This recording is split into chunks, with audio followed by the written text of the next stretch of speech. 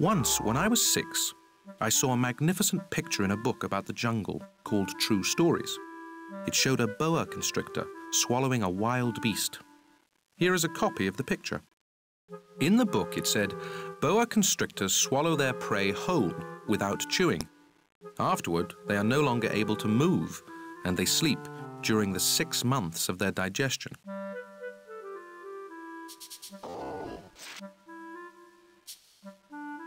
In those days, I thought a lot about jungle adventures and eventually managed to make my first drawing using a coloured pencil. My drawing number 1 looked like this. I showed the grown-ups my masterpiece and I asked them if my drawing scared them. They answered, "Why be scared of a hat?"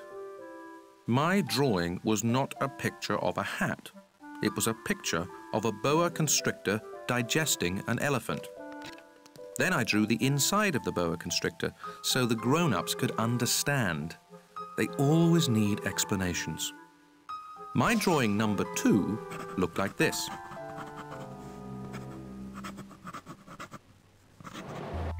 The grown-ups advised me to put away my drawings of boa constrictors, outside or inside, and apply myself instead to geography, history, arithmetic, and grammar. That is why I abandoned, at the age of 6, a magnificent career as an artist.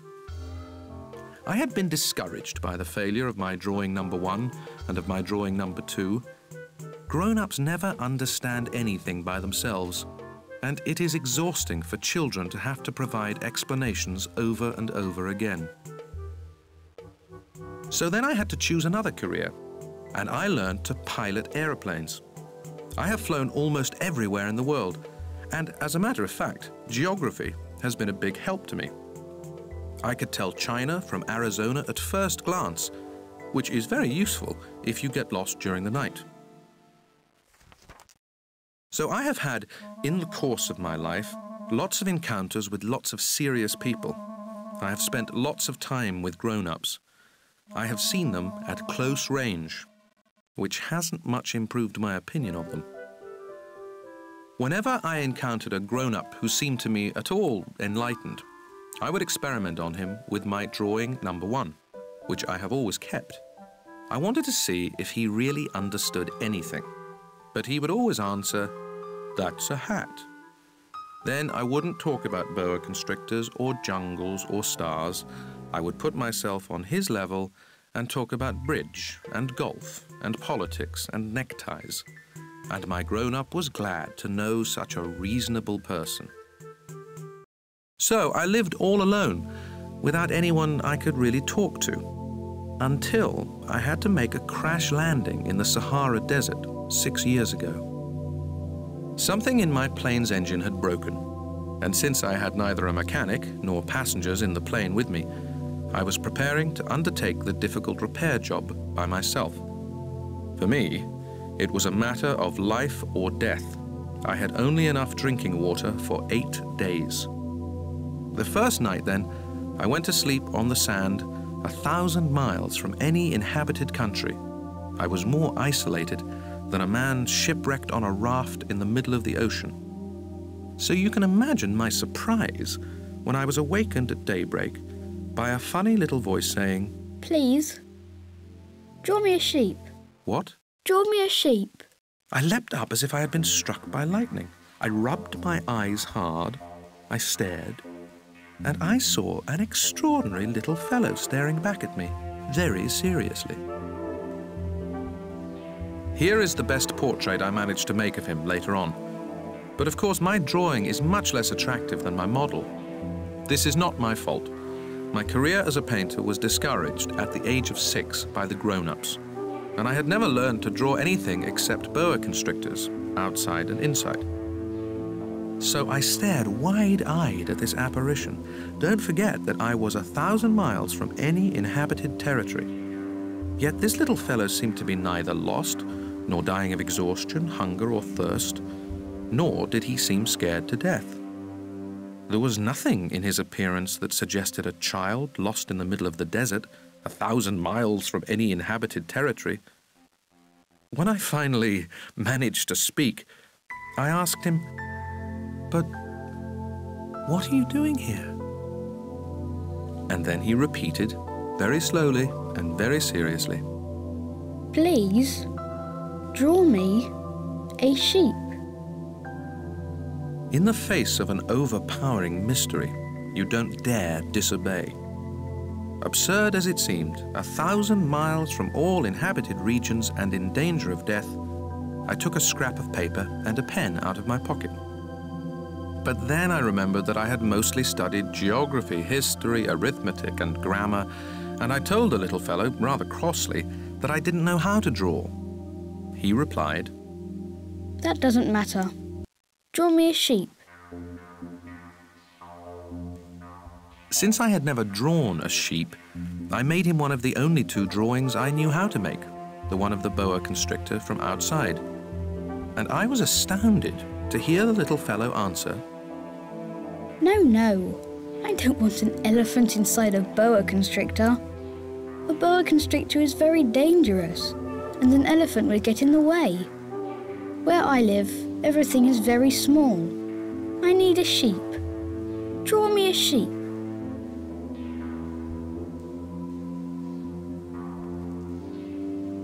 So then I made a drawing.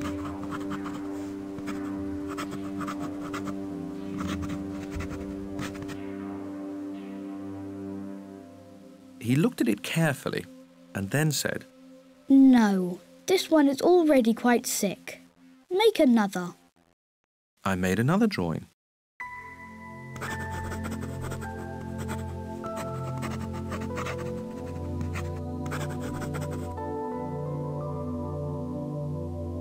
My friend gave me a kind, indulgent smile. You can see for yourself. That's not a sheep, it's a ram. It has horns.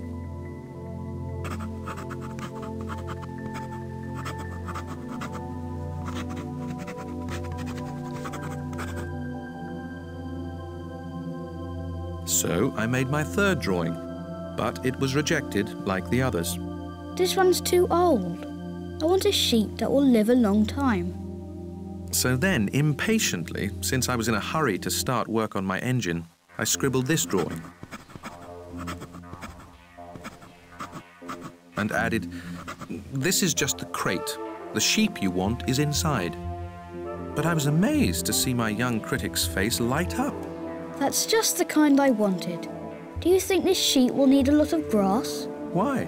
Because where I live, everything is very small. There's sure to be enough. I've given you a very small sheep. He bent over the drawing. Not so small as all that. Look, he's gone to sleep. And that's how I made the acquaintance of the little prince. It took me a long time to understand where he came from. The little prince, who asked me so many questions, never seemed to hear the ones I asked him. It was things he said quite at random that, bit by bit, explained everything. For instance, when he first caught sight of my airplane, I won't draw my airplane, that would be much too complicated for me. He asked, What's that thing over there? "It's not a thing, it flies. It's an airplane. My airplane." And I was proud to tell him I could fly. Then he exclaimed, What? You fell out of the sky? "Yes," I said modestly. Oh, that's funny. And the little prince broke into a lovely peal of laughter, which annoyed me a good deal. I liked my misfortunes to be taken seriously. Then he added, So, you fell out of the sky too. What planet are you from? That was when I had the first clue to the mystery of his presence, and I questioned him sharply. "Do you come from another planet?" But he made no answer. He shook his head a little, still staring at my airplane. Of course, that couldn't have brought you from very far. And he fell into a reverie that lasted a long while. Then, taking my sheep out of his pocket, he plunged into contemplation of his treasure. You can imagine how intrigued I was by this hint about other planets. I tried to learn more. "Where do you come from, little fellow? Where is this where I live of yours? Where will you be taking my sheep?" After a thoughtful silence, he answered, The good thing about the crate you've given me is that he can use it for a house after dark. Of course. And if you're good, I'll give you a rope to tie him up during the day and a stake to tie him to. This proposition seemed to shock the little prince. Tie him up? What a funny idea.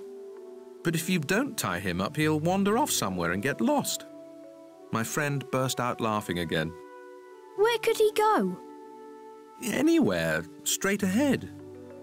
Then the little prince remarked quite seriously. Even if he did? Everything's so small where I live. And he added, perhaps a little sadly, Straight ahead. You can't go very far. That was how I had learned a second very important thing, which was that the planet he came from was hardly bigger than a house. That couldn't surprise me much. I knew very well that except for the huge planets like Earth, Jupiter, Mars and Venus, which have been given names, there are hundreds of others that are sometimes so small that it's very difficult to see them through a telescope.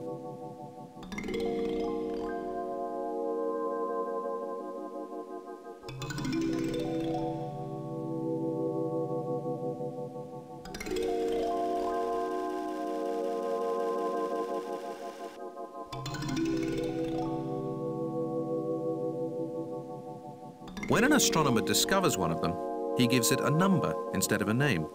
For instance, he would call it Asteroid 325.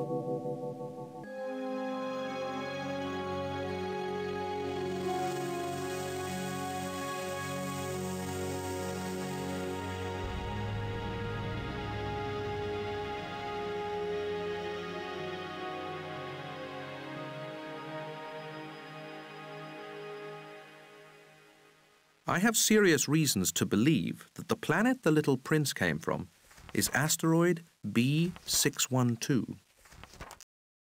This asteroid has been sighted only once by telescope, in 1909 by a Turkish astronomer, who had then made a formal demonstration of his discovery at an international astronomical congress. But no one had believed him on account of the way he was dressed. Grown-ups are like that. Fortunately, for the reputation of asteroid B612, a Turkish dictator ordered his people, on pain of death, to wear European clothes. The astronomer repeated his demonstration in 1920, wearing a very elegant suit. And this time, everyone believed him.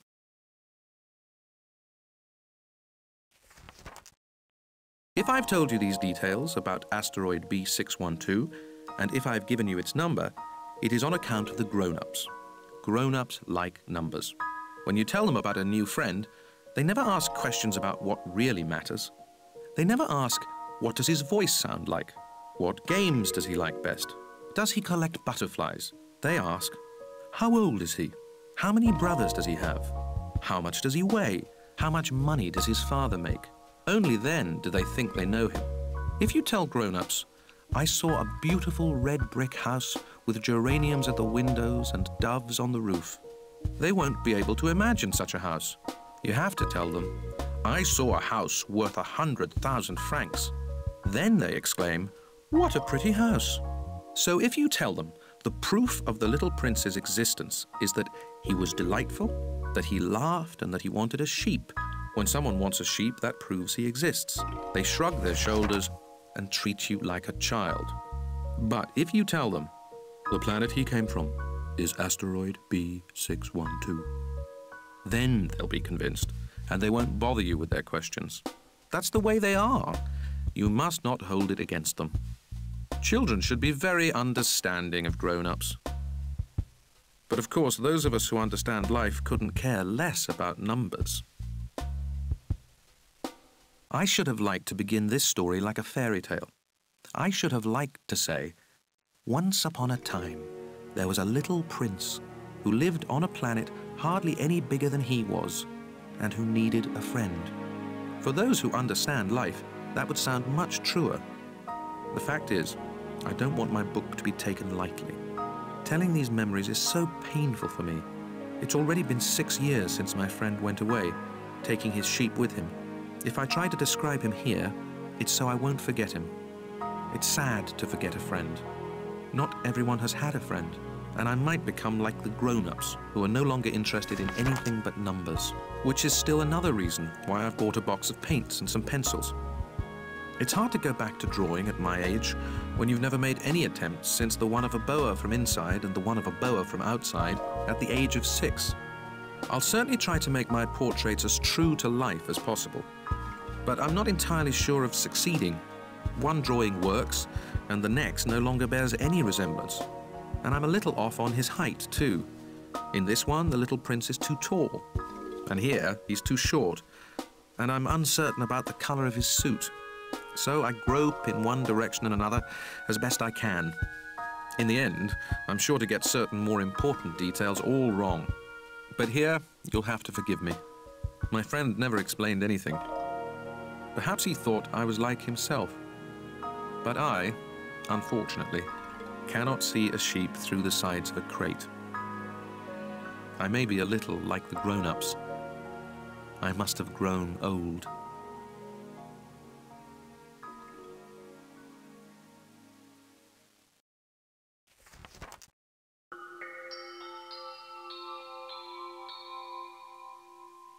Every day, I'd learn something about the little prince's planet, about his departure, about his journey.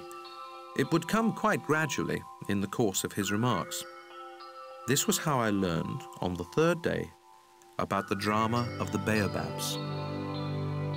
This time, too, I had the sheep to thank, for suddenly the little prince asked me a question, as if overcome by a grave doubt. Isn't it true that sheep eat bushes? Yes, that's right. Oh, I'm glad. I didn't understand why it was so important that sheep should eat bushes, but the little prince added, And therefore they eat baobabs too? I pointed out to the little prince that baobabs are not bushes, but trees as tall as churches, and that even if he took a whole herd of elephants back to his planet, that herd couldn't finish off a single baobab. The idea of the herd of elephants made the little prince laugh. We'd have to pile them on top of one another. But he observed perceptively. Before they grow big, baobabs start out by being little. True enough. But why do you want your sheep to eat little baobabs? He answered. Oh, come on, you know. As if we were talking about something quite obvious, and I was forced to make a great mental effort to understand this problem all by myself. And in fact, on the little prince's planet there were, as on all planets, good plants and bad plants. The good plants come from good seeds and the bad plants from bad seeds. But the seeds are invisible. They sleep in the secrecy of the ground until one of them decides to wake up. Then it stretches and begins to sprout, quite timidly at first, a charming, harmless little twig reaching toward the sun. If it's a radish seed or a rosebush seed, you can let it sprout all it likes. But if it's the seed of a bad plant, you must pull the plant up right away, as soon as you can recognize it. As it happens, there were terrible seeds on the little prince's planet. Baobab seeds. The planet's soil was infested with them. Now, if you attend to a baobab too late, you can never get rid of it again. It overgrows the whole planet. Its roots pierce right through. And if the planet is too small, and if there are too many baobabs, they make it burst into pieces. It's a question of discipline. The little prince told me later on. When you've finished washing and dressing each morning, you must tend your planet. You must be sure you pull up the baobabs regularly, as soon as you can tell them apart from the rose bushes, which they closely resemble when they are very young. It is very tedious work, but very easy.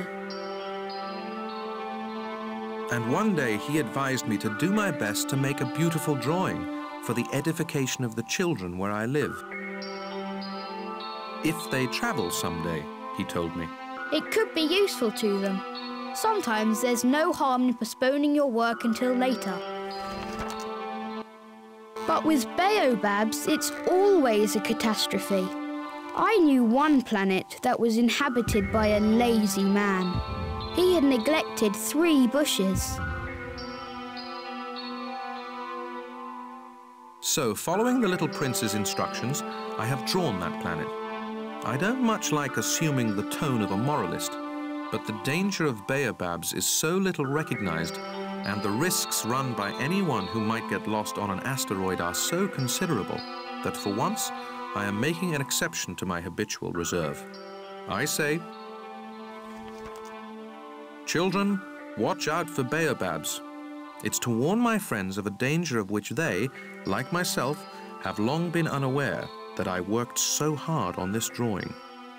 The lesson I'm teaching is worth the trouble. You may be asking, why are there no other drawings in this book as big as the drawing of the baobabs? There's a simple answer. I tried, but I couldn't manage it. When I drew the baobabs, I was inspired by a sense of urgency. Oh, little prince. Gradually, this was how I came to understand your sad little life. For a long time, your only entertainment was the pleasure of sunsets. I learned this new detail on the morning of the 4th day, when you told me, I really like sunsets. Let's go and look at one now. but we have to wait. What for? For the sun to set. At first, you seemed quite surprised, and then you laughed at yourself, and you said to me, I think I'm still at home. Indeed. When it's noon in the United States, the sun, as everyone knows, is setting over France. If you could fly to France in 1 minute, you could watch the sunset. Unfortunately, France is much too far. But on your tiny planet, all you had to do was move your chair a few feet, and you could watch the twilight whenever you wanted to. One day, I saw the sun set 44 times. You know, when you're feeling very sad, sunsets are wonderful. On the day of the 44 times, were you feeling very sad? But the little prince didn't answer. On the 5th day, thanks again to the sheep, another secret of the little prince's life was revealed to me. Abruptly, with no preamble, he asked me, as if it were the fruit of a problem long pondered in silence. If a sheep eats bushes, does it eat flowers too? A sheep eats whatever it finds. Even flowers that have thorns? Yes, even flowers that have thorns. Then what good are thorns? I didn't know. At that moment, I was very busy trying to unscrew a bolt that had got jammed in my engine. I was quite worried, for my plane crash was beginning to seem extremely serious, and the lack of drinking water made me fear the worst. What good are thorns? The little prince never let go of a question once he had asked it. I was annoyed by my jammed bolt, and I answered without thinking. Thorns are no good for anything. They're just the flower's way of being mean. Oh. But after a silence, he lashed out at me with a sort of bitterness. I don't believe you. Flowers are weak. They're naive. They reassure themselves whatever way they can. They believe their thorns make them frightening. I made no answer. At that moment, I was thinking, if this bolt stays jammed, I'll knock it off with the hammer. Again, the little prince disturbed my reflections. Then you think flowers... No, not at all. I don't think anything. I just said whatever came into my head. I'm busy here with something serious. He stared at me, astounded. Something serious? He saw me holding my hammer, my fingers black with grease, bending over an object he regarded as very ugly. You talk like the grown-ups. That made me a little ashamed, but he added mercilessly, You confuse everything. You got it all mixed up. He was really very annoyed. He tossed his golden curls in the wind. I know a planet inhabited by a red-faced gentleman. He's never smelled a flower. He's never looked at a star. He's never loved anyone. He's never done anything except add up numbers. And all day long he says over and over, just like you, I'm a serious man, I'm a serious man. And that puffs him up with pride. But he's not a man at all. He's a mushroom. He's a what? A mushroom.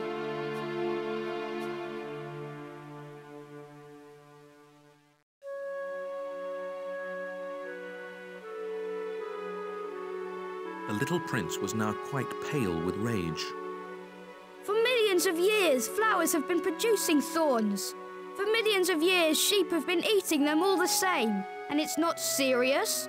Trying to understand why flowers go to such trouble? To produce thorns that are good for nothing?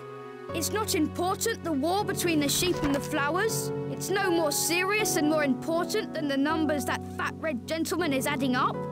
Suppose I happen to know a unique flower, one that exists nowhere in the world except on my planet. One that a little sheep can wipe out in a single bite one morning, just like that, without even realizing what he's doing.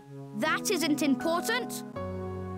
His face turned red now, and he went on. If someone loves a flower of which just one example exists among all the millions and millions of stars, that's enough to make him happy when he looks at the stars. He tells himself, my flower's up there somewhere. But if the sheep eats the flower, then for him it's as if, suddenly, all the stars went out. And that isn't important?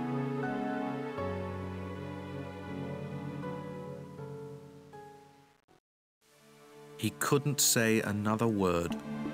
All of a sudden, he burst out sobbing. Night had fallen. I dropped my tools. What did I care about my hammer, about my bolt, about thirst and death? There was, on one star, on one planet, on mine, the Earth, a little prince to be consoled. I took him in my arms. I rocked him. I told him, the flower you love is not in danger. I'll draw you a muzzle for your sheep. I'll draw you a fence for your flower. I didn't know what to say. How clumsy I felt. I didn't know how to reach him, where to find him. It's so mysterious, the land of tears. I soon learned to know that flower better. On the little prince's planet, there had always been very simple flowers, decorated with a single row of petals, so that they took up no room at all and got in no one's way. They would appear one morning in the grass and would fade by nightfall.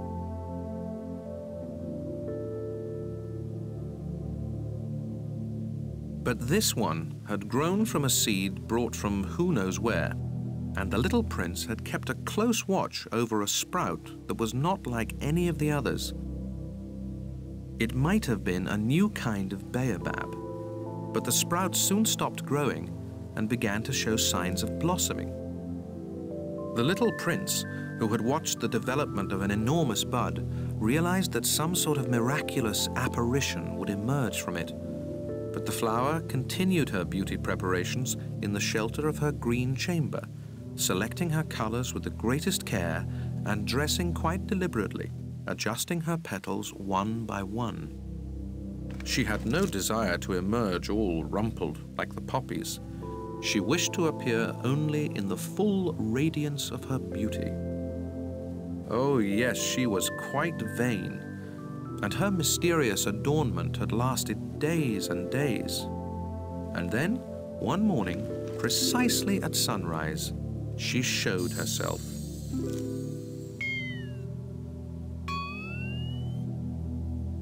And after having labored so painstakingly, she yawned and said, I'm hardly awake. Forgive me. I'm still all untidy. But the little prince couldn't contain his admiration. How lovely you are. Aren't I? The flower answered sweetly. And I was born the same time as the sun. The little prince realized that she wasn't any too modest, but she was so dazzling. I believe it's breakfast time. Would you be so kind as to tend to me?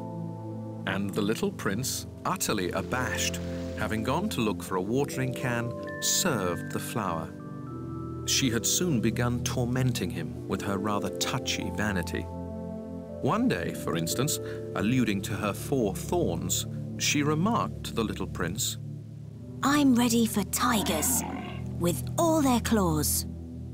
There are no tigers on my planet. And besides, tigers don't eat weeds. I am not a weed. Forgive me. I am not at all afraid of tigers, but I have a horror of drafts. You wouldn't happen to have a screen? A horror of drafts? That's not a good sign for a plant. The little prince had observed.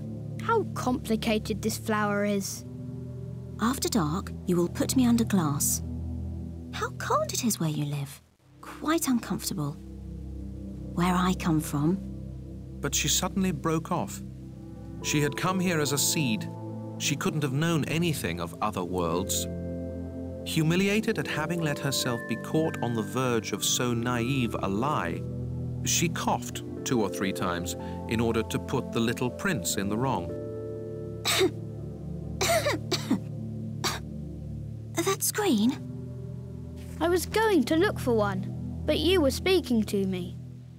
Then she made herself cough again in order to inflict a twinge of remorse on him all the same. So the little prince, despite all the goodwill of his love, had soon come to mistrust her. He had taken seriously certain inconsequential remarks and had grown very unhappy. I shouldn't have listened to her. You must never listen to flowers. You must look at them and smell them. Mine perfumed my planet, but I didn't know how to enjoy that. The business about the tiger claws, instead of annoying me, ought to have moved me. And he confided further. In those days, I didn't understand anything. I should have judged her according to her actions, not her words. She perfumed my planet and lit up my life. I should never have run away. I ought to have realized the tenderness underlying her silly pretensions. Flowers are so contradictory. But I was too young to know how to love her. In order to make his escape, I believe he took advantage of a migration of wild birds.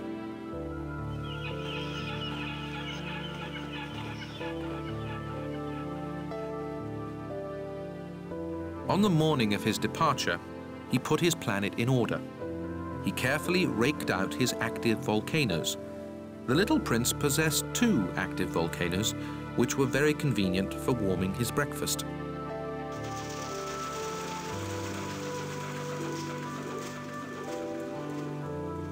He also possessed 1 extinct volcano, but as he said, you never know, so he raked out the extinct volcano too. If they are properly raked out, volcanoes burn gently and regularly without eruptions.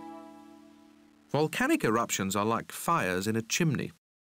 Of course, on our Earth, we are much too small to rake out our volcanoes. That is why they cause us so much trouble. The little prince also uprooted, a little sadly, the last baobab shoots. He believed he would never be coming back. But all these familiar tasks seemed very sweet to him on this last morning. And when he watered the flower one last time and put her under glass, he felt like crying.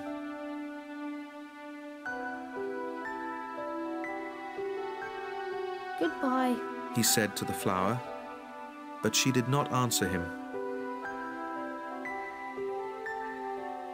Goodbye, he repeated. The flower coughed, but not because she had a cold. I've been silly. I ask your forgiveness. Try to be happy. He was surprised that there were no reproaches. He stood there, quite bewildered, holding the glass bell in mid-air. He failed to understand this calm sweetness. Of course I love you. It was my fault you never knew. It doesn't matter. But you were just as silly as I was. Try to be happy. Put that glass thing down. I don't want it anymore. but the wind. My cold isn't that bad. The night air will do me good. I'm a flower. But the animals. I need to put up with 2 or 3 caterpillars if I want to get to know the butterflies. Apparently they're very beautiful. Otherwise, who will visit me? You'll be far away.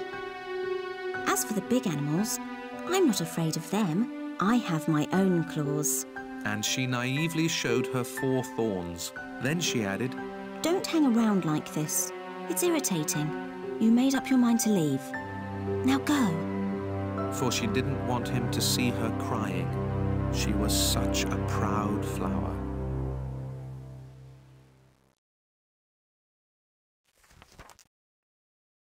He happened to be in the vicinity of asteroids 325, 326, 327, 328, 329, and 330. So he began by visiting them to keep himself busy and to learn something. The first one was inhabited by a king, wearing purple and ermine. He was sitting on a simple, yet majestic throne. Here's a subject. And the little prince wondered, how can he know who I am if he's never seen me before? He didn't realize that for kings, the world is extremely simplified. All men are subjects. Approach the throne so I can get a better look at you, Said the king, very proud of being a king for someone at last. The little prince looked around for a place to sit down, but the planet was covered by the magnificent ermine cloak. So he remained standing, and since he was tired, he yawned. It is a violation of etiquette to yawn in a king's presence. I forbid you to do so. I can't help it. I've made a long journey and I haven't had any sleep. Then I command you to yawn. I haven't seen anyone yawn for years. Come on, yawn again. It is an order. That intimidates me. I can't do it now. Well. Then I command you to yawn sometimes, and sometimes too. He was spluttering a little and seemed annoyed, for the king insisted that his authority be universally respected. He would tolerate no disobedience, being an absolute monarch. But since he was a kindly man, all his commands were reasonable. If I were to command a general to turn into a seagull, and if the general did not obey, that would not be the general's fault. It would be mine. May I sit down?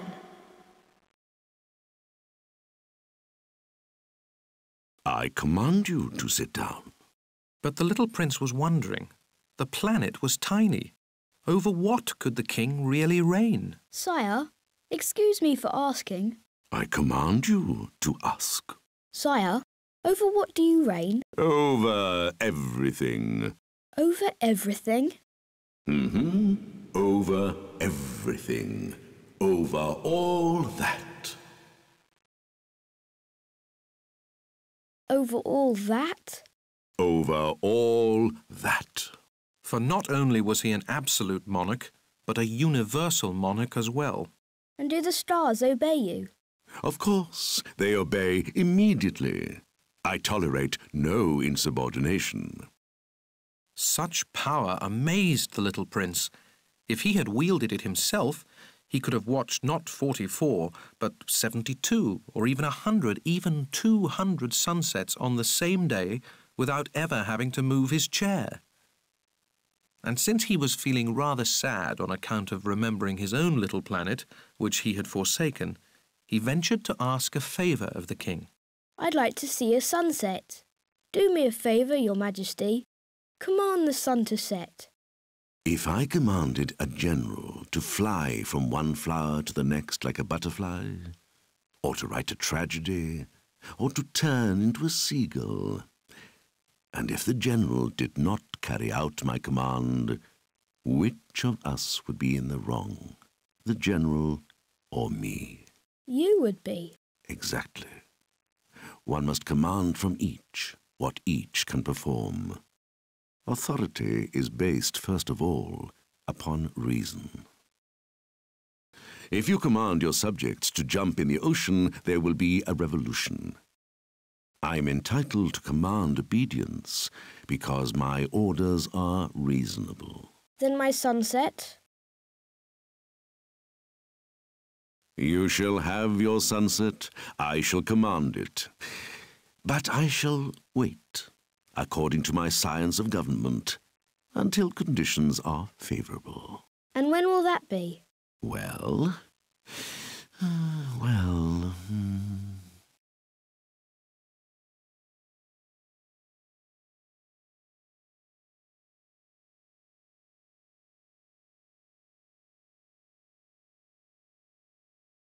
Well, that will be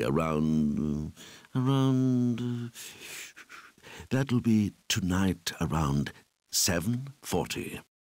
And you'll see how well I am obeyed. The little prince yawned. He was regretting his lost sunset, and besides, he was already growing a little bored. I have nothing further to do here. I'm going to be on my way. Do not leave. Do not leave.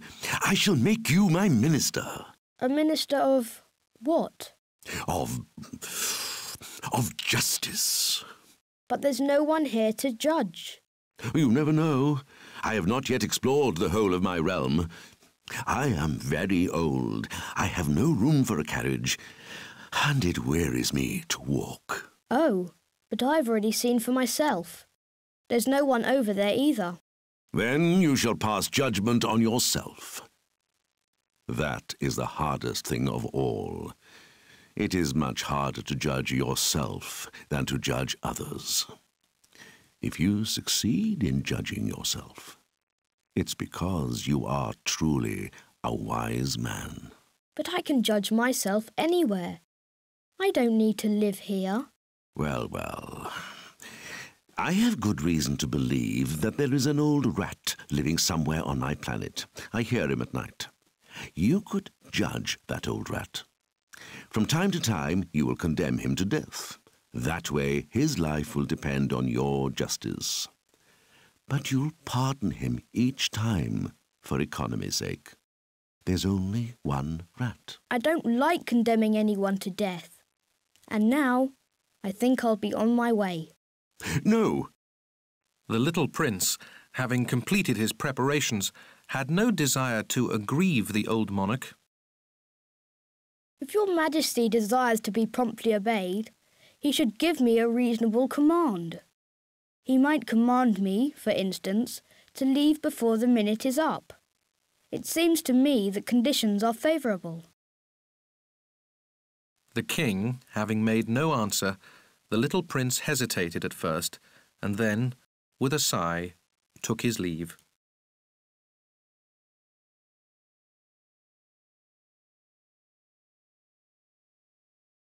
I make you my ambassador. Grown-ups are so strange, the little prince said to himself as he went on his way. The second planet was inhabited by a very vain man.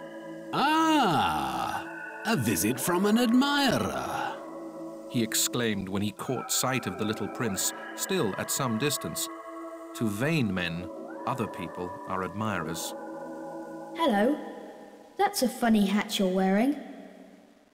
It's for answering acclamations. Unfortunately, no one ever comes this way. Is that so?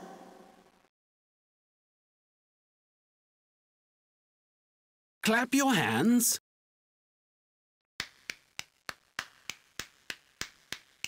This is more entertaining than the visit to the king.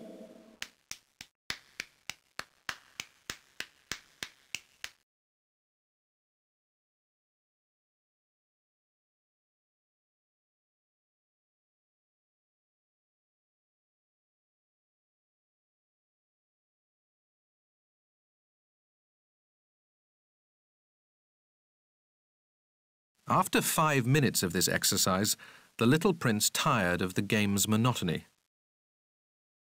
"And what would make the hat fall off?" he asked.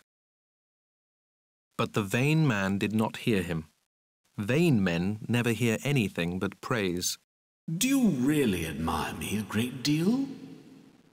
What does that mean, admire?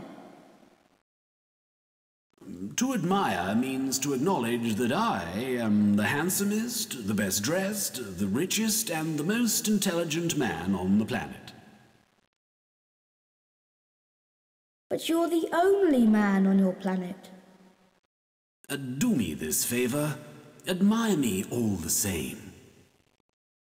I admire you, but what is there about my admiration that interests you so much? And the little prince went on his way. Grown-ups are certainly very strange, He said to himself as he continued on his journey.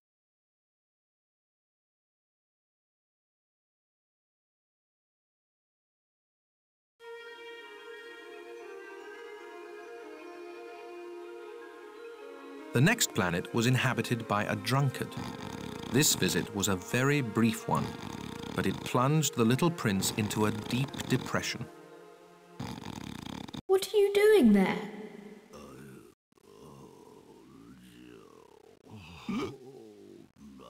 Drinking. Why are you drinking?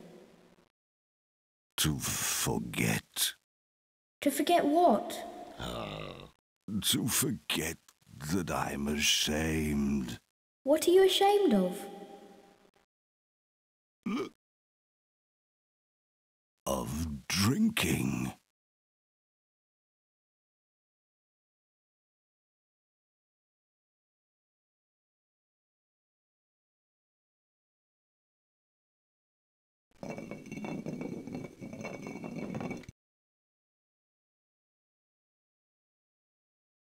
And the little prince went on his way, puzzled.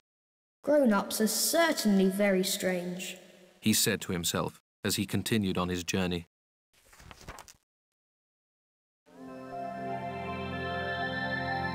The fourth planet belonged to a businessman. This person was so busy that he didn't even raise his head when the little prince arrived. 28. 3 and 2 make 5. 5 and 7, 12. 26 Hello? and 5, 31. 3 and 2 make 5. 5 and 7, 12. 12 Your and 3, cigarette's 15. gone out. Hello.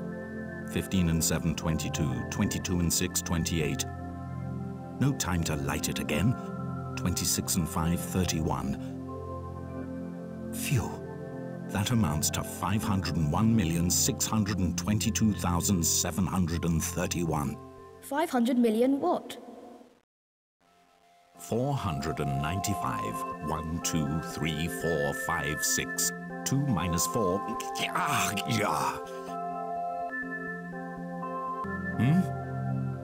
You're still there? 501 million. I don't remember. I have so much work to do. I'm a serious man. I can't be bothered with trifles. 2 and 5, 7. 501 million what? For the 54 years I've inhabited this planet, I've been interrupted only 3 times. The first time was 22 years ago when I was interrupted by a beetle that had fallen onto my desk from God knows where. It made a terrible noise, and I made 4 mistakes in my calculations. The second time was 11 years ago when I was interrupted by a fit of rheumatism.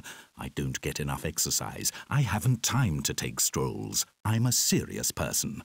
The third time is right now. Oh, where was I? 501 million. Million what? Oh, of those little things you sometimes see in the sky. Flies? No, those little shiny things. Bees? No, those little golden things that make lazy people daydream. Now, I'm a serious person. I have no time for daydreaming. Oh, you mean the stars? Yes, that's it. Stars. And what do you do with 500 million stars? 501,622,731. I'm a serious person and I'm accurate. And what do you do with those stars? What do I do with them? Yes. Nothing. I own them. You own the stars? Yes. But I've already seen a king who... Kings don't own, they reign over. It's quite different. And what good does owning the stars do you? It does me the good of being rich. And what good does it do you to be rich? It lets me buy other stars if somebody discovers them. How can someone own the stars? To whom do they belong? I don't know. To nobody? Then they belong to me, because I thought of it first. And that's all it takes? Of course. When you find a diamond that belongs to nobody in particular, then it's yours. When you find an island that belongs to nobody in particular, it's yours. When you're the first person to have an idea, you patent it and it's yours. Now I own the stars, since no one before me ever thought of owning them. That's true enough. And what do you do with them? I manage them. I count them, and then count them again. It's difficult work, but I'm a serious person. If I own a scarf, I can tie it around my neck and take it away. If I own a flower, I can pick it and take it away. But you can't pick the stars. No, but I can put them in the bank. What does that mean? That means that I write the number of my stars on a slip of paper, and then I lock that slip of paper in a drawer. And that's all? That's enough. That's amusing, thought the little prince, and even poetic, but not very serious. The little prince had very different ideas about serious things from those of the grown-ups. I own a flower myself, which I water every day. I own 3 volcanoes, which I rake out every week. I even rake out the extinct one. You never know. So it's of some use to my volcanoes, and it's useful to my flower that I own them. But you're not useful to the stars.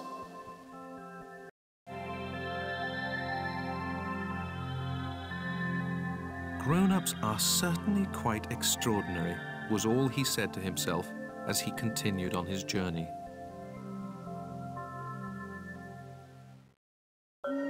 The 5th planet was very strange. It was the smallest of all. There was just enough room for a street lamp and a lamplighter. The little prince couldn't quite understand what use a street lamp and a lamplighter could be up there in the sky on a planet without any people and not a single house. However, he said to himself, It's quite possible that this man is absurd, but he's less absurd than the king, the very vain man, the businessman, and the drunkard. At least his work has some meaning. When he lights his lamp, it's as if he's bringing one more star to life or one more flower. When he puts out his lamp, that sends the flower or the star to sleep, which is a fine occupation and therefore truly useful.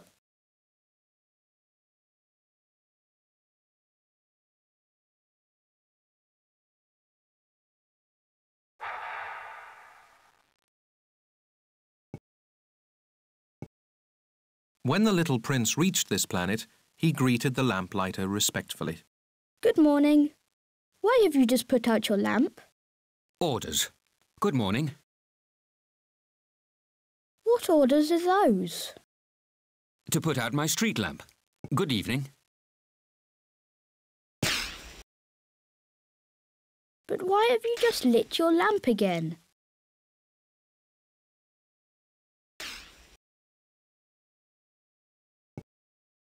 Orders. I don't understand. There's nothing to understand. Orders are orders. Good morning. And he put out his lamp.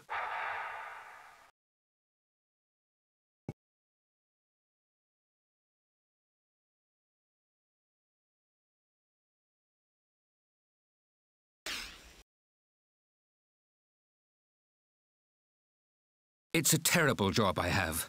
It used to be reasonable enough. I put the lamp out mornings and lit it after dark. I had the rest of the day for my own affairs, and the rest of the night for sleeping. And since then, orders have changed? Orders haven't changed. That's just the trouble. Year by year, the planet is turning faster and faster, and orders haven't changed. Which means? Which means that now that the planet revolves once a minute, I don't have an instant's rest. I light my lamp and turn it out once every minute. That's funny. Your days here are 1 minute long. It's not funny at all. You and I have already been talking to each other for a month. A month? Yes, 30 minutes, 30 days.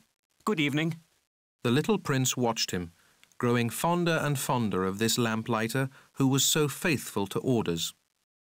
He remembered certain sunsets that he himself used to follow in other days merely by shifting his chair. He wanted to help his friend. You know, I can show you a way to take a rest whenever you want to. I always want to rest. For it is possible to be faithful and lazy at the same time. Your planet is so small that you can walk around it in 3 strides. All you have to do is walk more slowly, and you'll always be in the sun. When you want to take a rest, just walk, and the day will last as long as you want it to. What good does that do me, when the one thing in life I want to do is sleep? Then you're out of luck. I am. Good morning. Now that man, the little prince said to himself as he continued on his journey, that man would be despised by all the others, by the king, by the very vain man, by the drunkard, by the businessman, yet he's the only one who doesn't strike me as ridiculous. Perhaps it's because he's thinking of something besides himself. He heaved a sigh of regret and said to himself again, That man is the only one I might have made my friend. But his planet is really too small. There's not room for 2. What the little prince dared not admit was that he most regretted leaving that planet because it was blessed with 1,440 sunsets every 24 hours. The 6th planet was 10 times bigger than the last. It was inhabited by an old gentleman who wrote enormous books. Ah, here comes an explorer.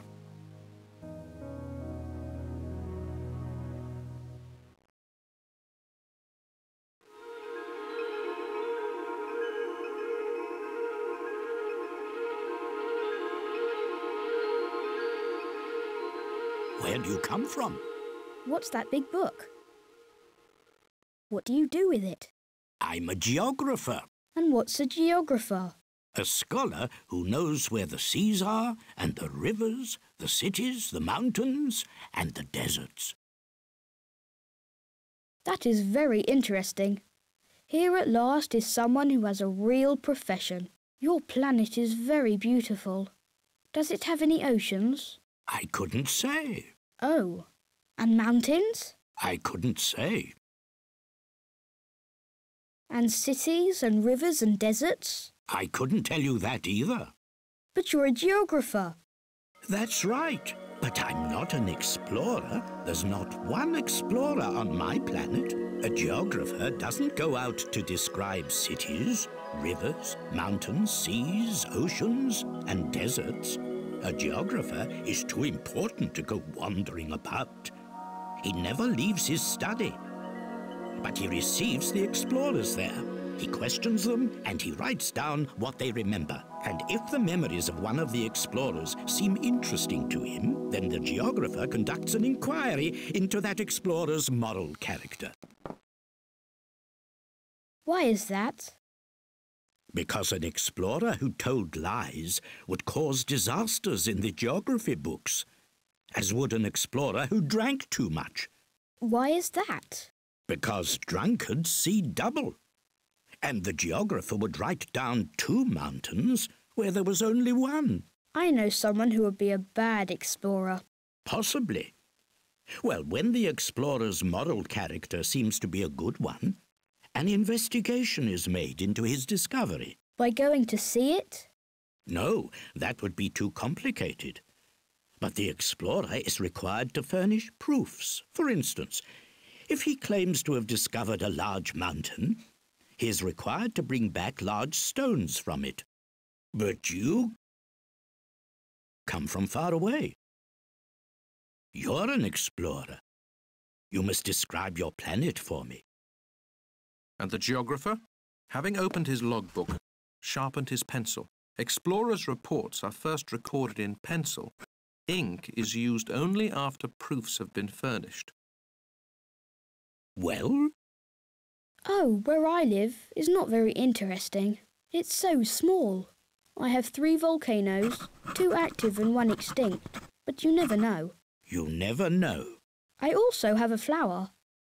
We don't record flowers. Why not? It's the prettiest thing. Because flowers are ephemeral.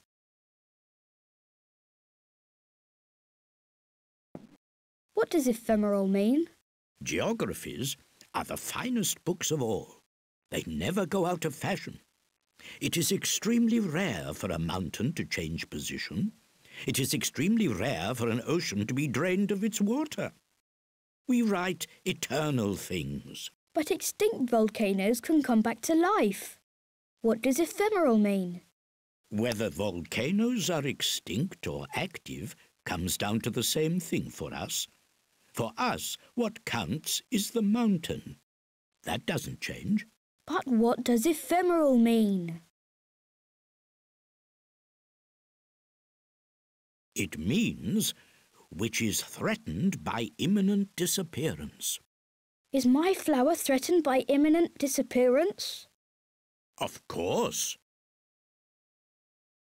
My flower is ephemeral, and she has only 4 thorns with which to defend herself against the world. And I've left her all alone where I live. That was his first impulse of regret. But he plucked up his courage again.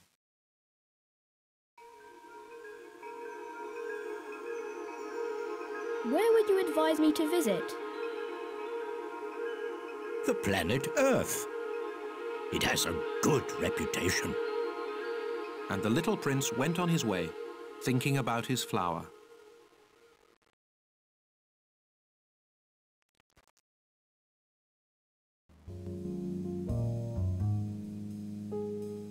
The 7th planet, then, was the Earth. The Earth is not just another planet. It contains 111 kings, including, of course, the African kings, 7,000 geographers, 900,000 businessmen, 7.5 million drunkards, 311 million egotists. In other words, about 2 billion grown-ups. To give you a notion of the Earth's dimensions, I can tell you that before the invention of electricity, it was necessary to maintain, over the whole of 6 continents, a veritable army of 462,511 lamplighters. Seen from some distance, this made a splendid effect. The movements of this army were ordered like those of a ballet. First came the turn of the lamplighters of New Zealand and Australia. Then these, having lit their street lamps, would go home to sleep. Next, it would be the turn of the lamplighters of China and Siberia to perform their steps in the lamplighters' ballet, and then they too would vanish into the wings. Then came the turn of the lamplighters of Russia and India, then those of Africa and Europe, then those of South America and of North America. And they never missed their cues for their appearances on stage. It was awe-inspiring. Only the lamplighter of the single street lamp at the North Pole and his colleague of the single street lamp at the South Pole led carefree, idle lives. They worked twice a year.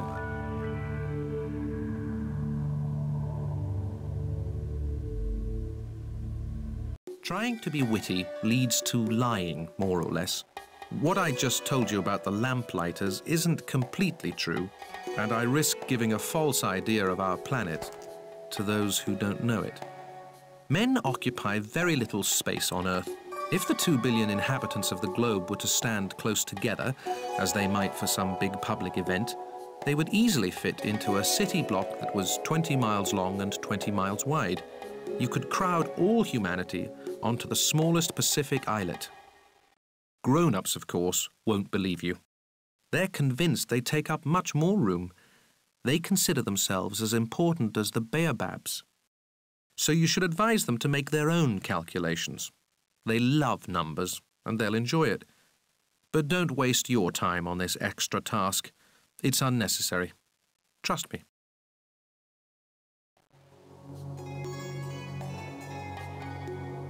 So once he reached the Earth, the little prince was quite surprised not to see anyone. He was beginning to fear he had come to the wrong planet, when a moon-coloured loop uncoiled on the sand.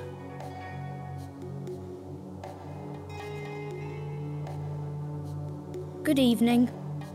Good evening. What planet have I landed on? On the planet Earth, in Africa. Ah. And are there no people on Earth? It's the desert here. There are no people in the desert. Earth is very big. I wonder if the stars are lit up so that each of us can find his own someday. Look at my planet. It's just overhead, but so far away. It's lovely. What have you come to Earth for? I'm having difficulties with a flower. Ah.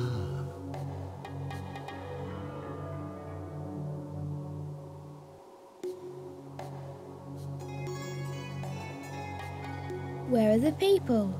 It's a little lonely in the desert. It's also lonely with people. You're a funny creature. No thicker than a finger. But I'm more powerful than a king's finger. You're not very powerful. You don't even have feet. You couldn't travel very far. I can take you further than a ship. Anyone I touch, I send back to the land from which he came. But you're innocent, and you come from a star.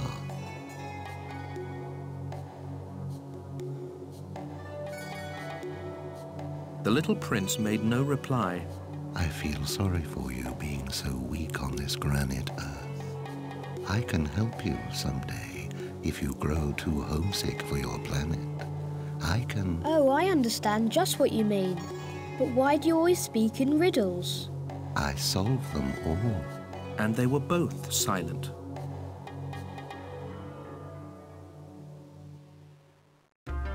The little prince crossed the desert and encountered only one flower. A flower with 3 petals.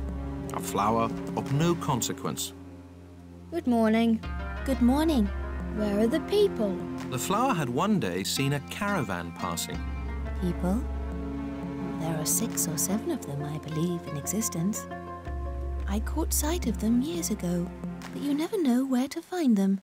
The wind blows them away. They have no roots, which hampers them a good deal. Goodbye. Goodbye. The little prince climbed a high mountain. The only mountains he had ever known were the 3 volcanoes, which came up to his knee, and he used the extinct volcano as a footstool. From a mountain as high as this one, He said to himself, I'll get a view of the whole planet and all the people on it. but he saw nothing but rocky peaks as sharp as needles.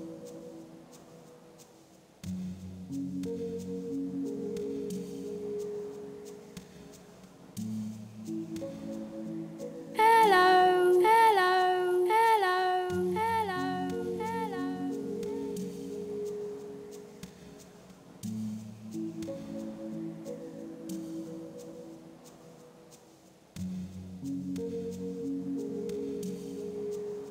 Who are you? Who are you? Who are you?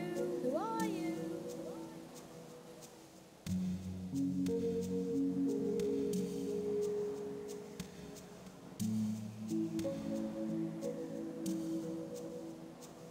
Let's be friends. I'm lonely. I'm lonely. I'm lonely. I'm lonely. I'm lonely. I'm lonely. What a peculiar planet, he thought. It's all dry and sharp and hard, and people here have no imagination. They repeat whatever you say to them. Where I live, I had a flower. She always spoke first.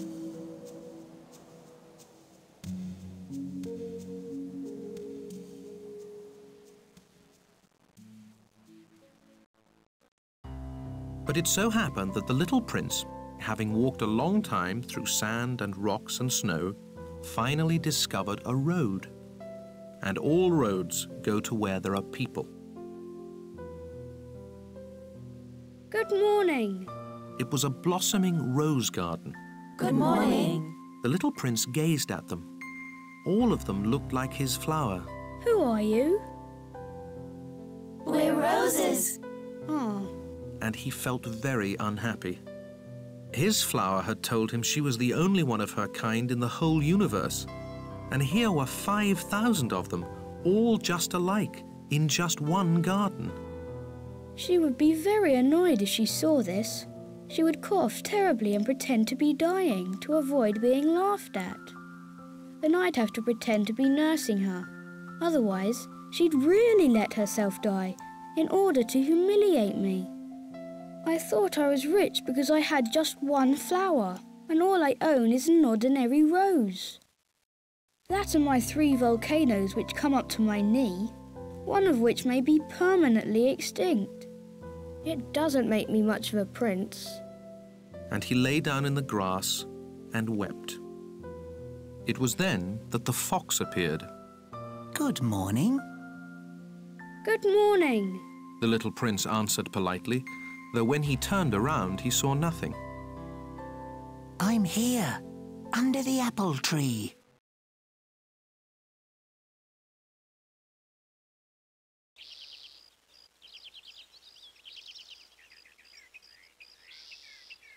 Who are you? You're very pretty. I'm a fox. Come and play with me. I'm feeling so sad. Oh, I can't play with you. I'm not tamed. Ah, excuse me. What does tamed mean? You're not from around here. What are you looking for? I'm looking for people. What does tamed mean? People have guns and they hunt. It's quite troublesome. And they also raise chickens. That's the only interesting thing about them. Are you looking for chickens? No, I'm looking for friends. What does tamed mean? It's something that's been too often neglected. It means to create ties. To create ties? That's right. For me, you're only a little boy just like 100,000 other little boys. And I have no need of you. And you have no need of me either. For you, I'm only a fox like 100,000 other foxes. But if you tame me, we'll need each other. You'll be the only boy in the world for me. I'll be the only fox in the world for you. I'm beginning to understand. There's a flower. I think she's tamed me. Possibly. On Earth, one sees all kinds of things. Oh, this isn't on Earth. On another planet? Yes. Are there hunters on that planet? No. Now that's interesting. And chickens? No. Nothing's perfect, sighed the fox. But he returned to his idea. My life is monotonous. I hunt chickens. People hunt me. All chickens are just alike. And all men are just alike. So I'm rather bored. But if you tame me, my life will be filled with sunshine. I'll know the sound of footsteps that will be different from all the rest. Other footsteps send me back underground. Yours will call me out of my burrow like music. And then, look, you see the wheat fields over there? I don't eat bread. For me, wheat is of no use whatever. Wheat fields say nothing to me, which is sad. But you have hair the colour of gold, so it will be wonderful once you've tamed me. The wheat, which is golden, will remind me of you. And I'll love the sound of the wind in the wheat. The fox fell silent and stared at the little prince for a long while. Please, tame me. I'd like to, but I haven't much time. I have friends to find and so many things to learn. The only things you learn are the things you tame. People haven't time to learn anything. They buy things ready-made in stores. But since there are no stores where you can buy friends, people no longer have friends. If you want a friend, tame me. What do I have to do? You have to be very patient. First, you'll sit down a little way away from me, over there in the grass. I'll watch you out of the corner of my eye, and you won't say anything. Language is the source of misunderstandings. But day by day, you'll be able to sit a little closer. The next day, the little prince returned. It would have been better to return at the same time. For instance, if you come at 4 in the afternoon, I'll begin to be happy by 3. The closer it gets to 4, the happier I'll feel. By 4, I'll be all excited and worried. I'll discover what it costs to be happy. But if you come at any old time, I'll never know when I should prepare my heart. There must be rites. What's a rite? That's another thing that's been too often neglected. It's the fact that one day is different from the other days, 1 hour from the other hours. My hunters, for example, have a rite. They dance with the village girls on Thursdays. So Thursday's a wonderful day. I can take a stroll all the way to the vineyards. If the hunters danced whenever they chose, the days would all be just alike. And I'd have no holiday at all. That was how the little prince tamed the fox. And when the time to leave was near... I shall weep. It's your own fault. I never wanted to do you any harm, but you insisted that I tame you. Yes, of course. But you're going to weep. Yes, of course. Then you get nothing out of it? I get something. Because of the colour of the wheat. Then he added, Go look at the roses again. You'll understand that yours is the only rose in all the world. Then come back to say goodbye, and I'll make you the gift of a secret. The little prince went to look at the roses again. You're not at all like my rose. You're nothing at all yet. No one has tamed you, and you haven't tamed anyone. You're the way my fox was. He was just a fox like 100,000 others, but I've made him my friend, and now he's the only fox in all the world. And the roses were humbled. You're lovely, but you're empty. One couldn't die for you. Of course, an ordinary passerby would think my rose looked just like you, but my rose, all on her own, is more important than all of you together, since she's the one I've watered, since she's the one I put under glass, since she's the one I sheltered behind a screen, since she's the one for whom I killed the caterpillars, except the 2 or 3 for butterflies, since she's the one I listened to when she complained, or when she boasted, or even sometimes when she said nothing at all, since she's my rose. And he went back to the fox. Goodbye. Goodbye. Here is my secret. It's quite simple. One sees clearly only with the heart. Anything essential is invisible to the eyes. Anything essential is invisible to the eyes. The little prince repeated, in order to remember. It's the time you spent on your rose that makes your rose so important. It's the time I spent on my rose. The little prince repeated, in order to remember. People have forgotten this truth, but you mustn't forget it. You become responsible forever for what you've tamed. You're responsible for your rose. I'm responsible for my rose. The little prince repeated, in order to remember. Good morning. Good morning. What is it that you do here? I sort the travellers into bundles of 1,000. I dispatch the trains that carry them, sometimes to the right, sometimes to the left.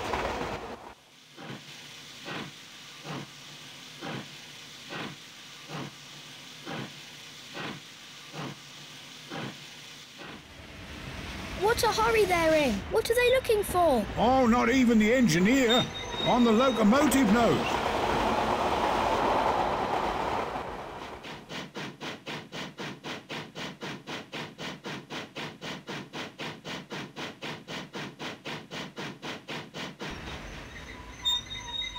Are they coming back already? It's not the same ones. It's an exchange. They weren't satisfied where they were. No one is ever satisfied where he is.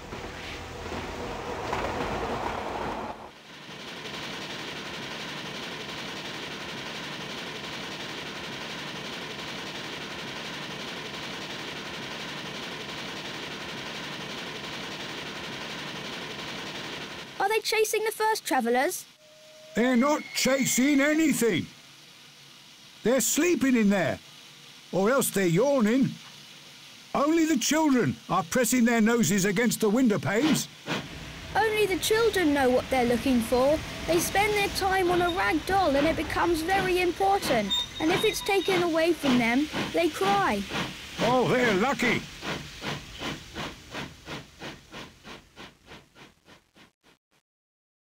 Good morning. Good morning. This was a sales clerk who sold pills invented to quench thirst.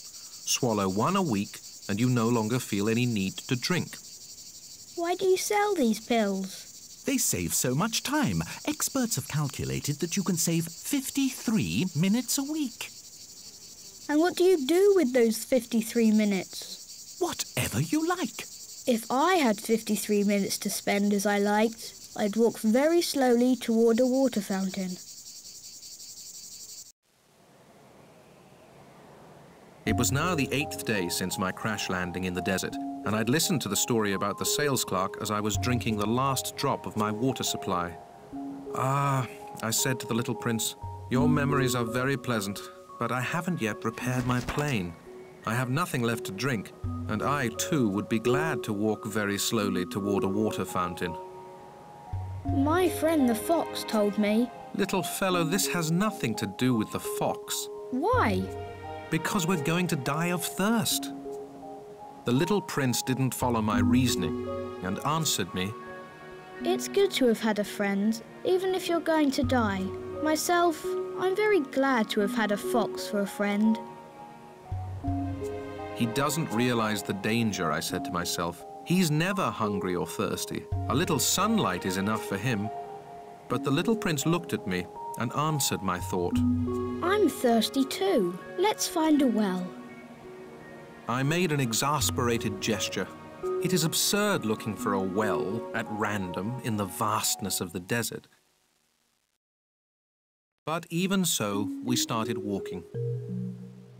When we had walked for several hours in silence, night fell, and stars began to appear. I noticed them as in a dream, being somewhat feverish on account of my thirst. The little prince's words danced in my memory. "So you're thirsty too?" I asked. But he didn't answer my question. He merely said to me, Water can also be good for the heart. I didn't understand his answer, but I said nothing. I knew by this time that it was no use questioning him. He was tired. He sat down. I sat down next to him. And after a silence, he spoke again. The stars are beautiful because of a flower you don't see. I answered, "Yes, of course."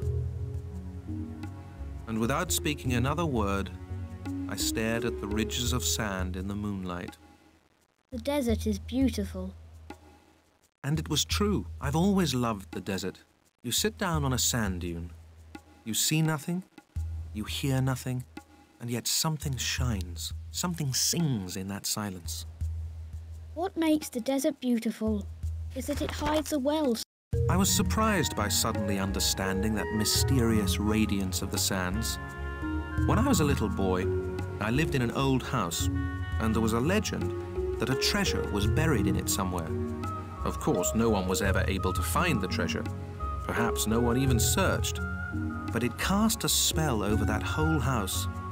My house hid a secret in the depths of its heart. Yes, I said to the little prince, whether it's a house or the stars or the desert, what makes them beautiful is invisible. I'm glad you agree with my fox. As the little prince was falling asleep, I picked him up in my arms and started walking again. I was moved. It was as if I was carrying a fragile treasure. It actually seemed to me there was nothing more fragile on earth. By the light of the moon, I gazed at that pale forehead, those closed eyes, those locks of hair trembling in the wind, and I said to myself, what I'm looking at is only a shell. What's most important is invisible. As his lips parted in a half-smile, I said to myself again, what moves me so deeply about this sleeping little prince is his loyalty to a flower, the image of a rose shining within him, like the flame within a lamp, even when he's asleep. And I realized he was even more fragile than I had thought. Lamps must be protected. A gust of wind can blow them out. And walking on like that, I found the well at daybreak.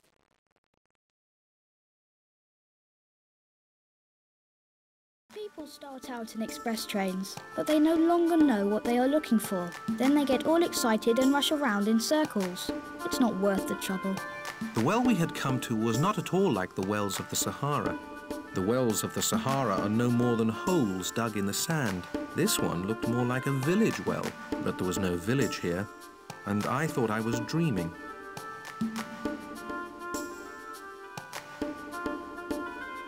It's strange, I said to the little prince. Everything is ready. The pulley, the bucket, and the rope. He laughed, grasped the rope, and set the pulley working. And the pulley groaned the way an old weather vane groans when the wind has been asleep a long time. Hear that? We've awakened this well and it's singing.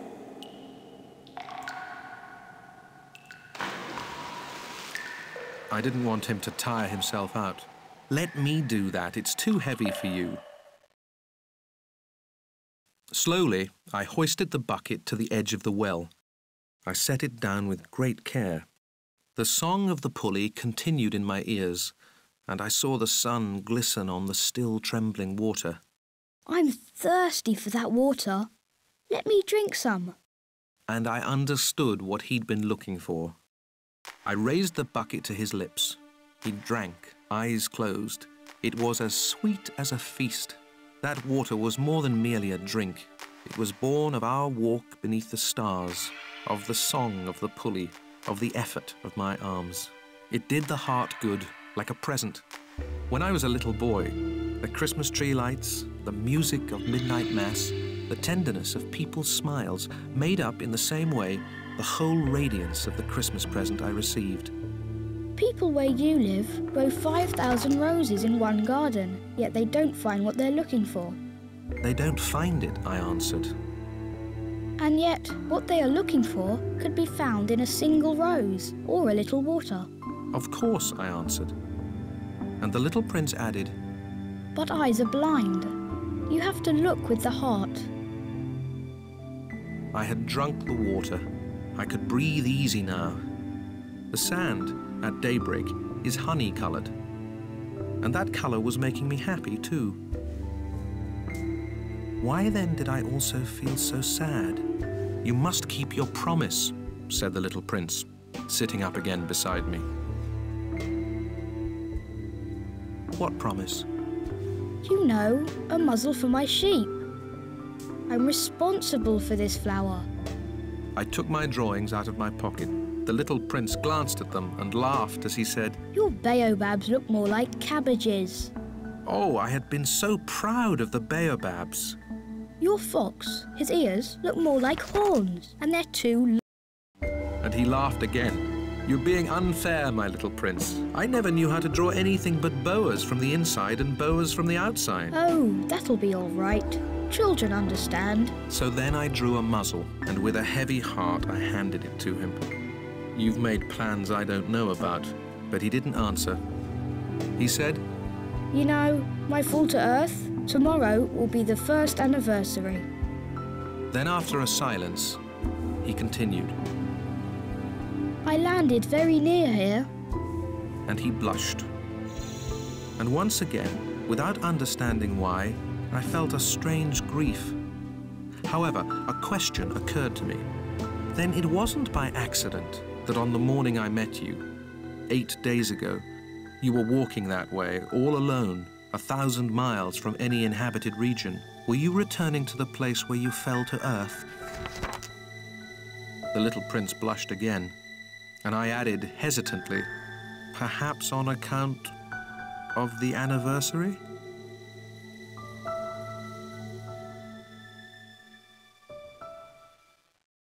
The little prince blushed once more.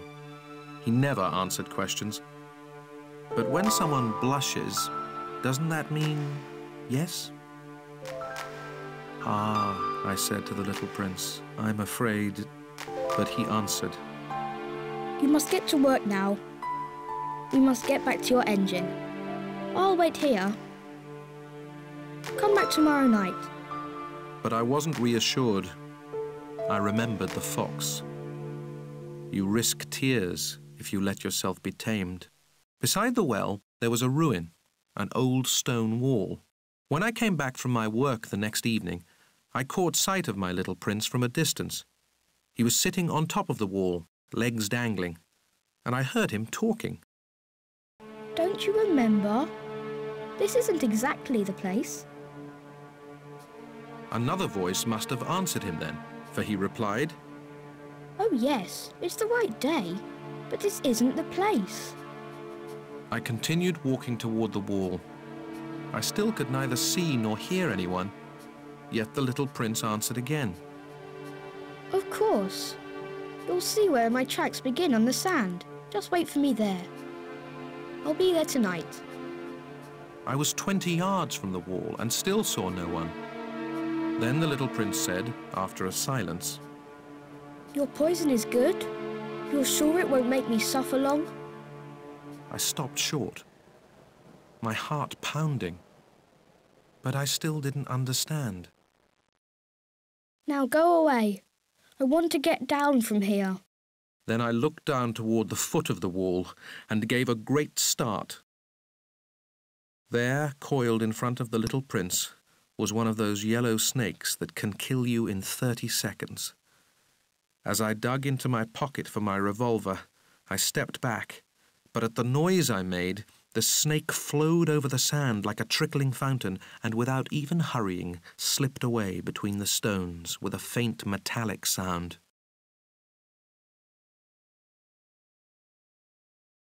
I reached the wall just in time to catch my little prince in my arms. His face, white as snow.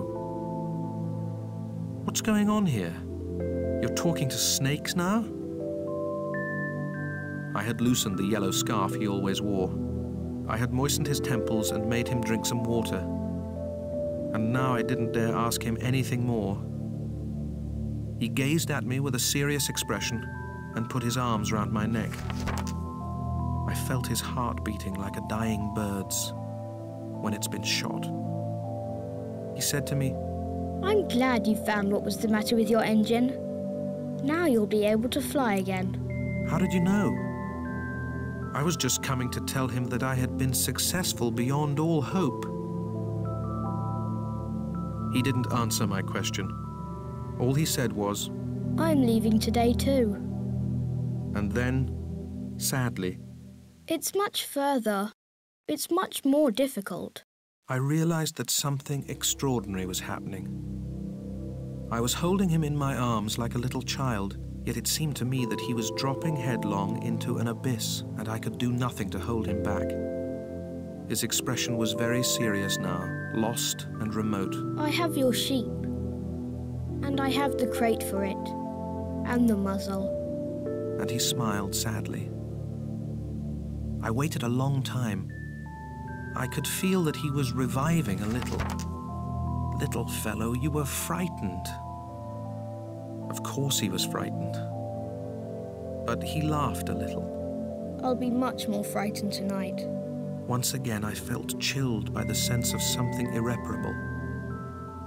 and I realized I couldn't bear the thought of never hearing that laugh again. For me, it was like a spring of fresh water in the desert. Little fellow, I want to hear you laugh again. But he said to me, Tonight it'll be a year. My star will be just above the place where I fell last year. Little fellow, it's a bad dream, isn't it? All this conversation with the snake and the meeting place and the star. But he didn't answer my question. All he said was, The important thing is what can't be seen. Of course. It's the same as for the flower. If you love a flower that lives on a star, then it's good at night to look up at the sky. All the stars are blossoming. Of course. It's the same for the water. The water you gave me to drink was like music on account of the pulley and the rope. You remember, it was good. Of course. At night, you'll look up at the stars. It's too small where I live for me to show you where my star is. It's better that way. My star will be one of the stars for you. So you'll like looking at all of them. They'll all be your friends. And besides, I have a present for you. He laughed again. Ah, little fellow, little fellow. I love hearing that laugh. That will be my present. Just that. It'll be the same as for the water. What do you mean? People have stars, but they aren't the same. For travellers, the stars are guides. For other people, they are nothing but tiny lights. And for still others, for scholars, they are problems. For my businessmen, they were gold. But all those stars are silent stars. You, though, you'll have stars like nobody else. What do you mean? When you look up at the sky at night, since I'll be living on one of them, since I'll be laughing on one of them, for you, it'll be as if all the stars are laughing. You'll have stars that can laugh. And he laughed again. And when you're consoled, everyone eventually is consoled. You'll be glad you've known me. You'll always be my friend. You'll feel like laughing with me. And you'll open your window sometimes just for the fun of it. And your friends will be amazed to see you laughing while you're looking up at the sky. Then you'll tell them, yes, it's the stars. They always make me laugh. And they'll think you're crazy. It'll be a nasty trick I played on you. And he laughed again. And it'll be as if I had given you, instead of stars, a lot of tiny bells that know how to laugh. And he laughed again. Then he grew serious once more. Tonight, you know, don't come. I won't leave you. It'll look as if I'm suffering. It'll look a little as if I'm dying. It'll look that way. Don't come to see that. It's not worth the trouble. I won't leave you. But he was anxious. I'm telling you this on account of the snake. He mustn't bite you. Snakes are nasty sometimes. They bite just for fun. I won't leave you. But something reassured him. It's true. They don't have enough poison for a second bite. That night, I didn't see him leave. He got away without making a sound. When I managed to catch up with him, he was walking fast, with determination. All he said was, Ah, you're here. And he took my hand. But he was still anxious. You were wrong to come. You'll suffer. I'll look as if I'm dead, and that won't be true. I said nothing. You understand, it's too far. I can't take this body with me. It's too heavy. I said nothing. But it'll be like an old abandoned shell. There's nothing sad about an old shell. I said nothing. He was a little disheartened now, but he made one more effort. It'll be nice, you know. I'll be looking at the stars too. All the stars will be wells with a rusty pulley. All the stars will pour out water for me to drink. I said nothing. And it'll be fun. You'll have 500 million little bells. I'll have 500 million springs of fresh water. And he too said nothing, because he was weeping. Here's the place. Let me go on alone. And he sat down because he was frightened. Then he said, You know, my flower, I'm responsible for her, and she's so weak and so naive. She has 4 ridiculous thorns to defend her against the world. I sat down too, because I was unable to stand any longer. He said, There. That's all. He hesitated a little longer, then he stood up. He took a step. I couldn't move. There was nothing but a yellow flash close to his ankle. He remained motionless for an instant. He didn't cry out. He fell gently, the way a tree falls. There wasn't even a sound because of the sand.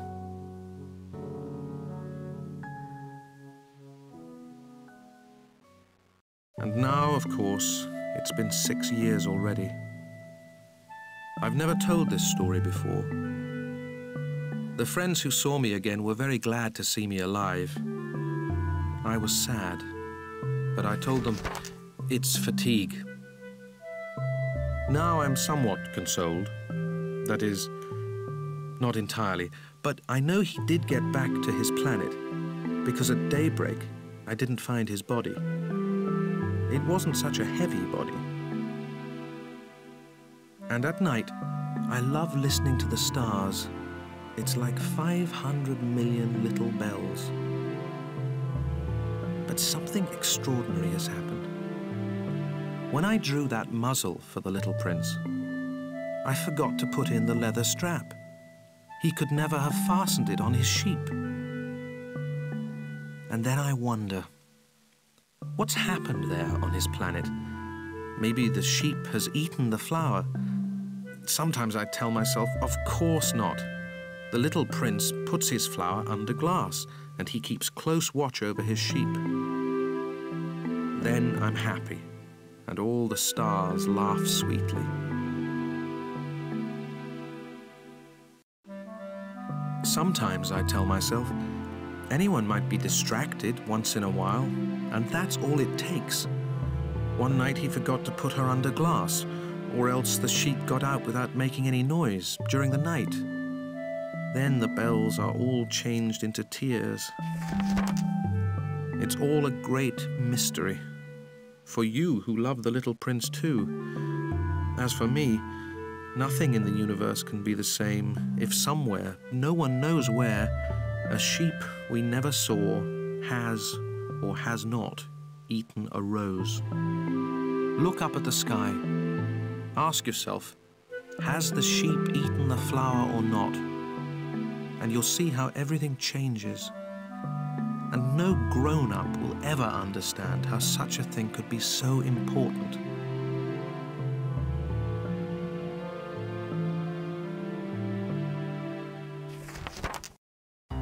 For me, this is the loveliest and the saddest landscape in the world. It's the same landscape as the one on the preceding page, but I've drawn it one more time in order to be sure you see it clearly. It's here that the little prince appeared on Earth, then disappeared. Look at this landscape carefully to be sure of recognizing it. If you should travel to Africa someday, in the desert, and if you happen to pass by here, I beg you not to hurry past. Wait a little, just under the star. Then, if a child comes to you, if he laughs, if he has golden hair, if he doesn't answer your questions, you'll know who he is. If this should happen, be kind. Don't let me go on being so sad. Send word immediately that he's come back.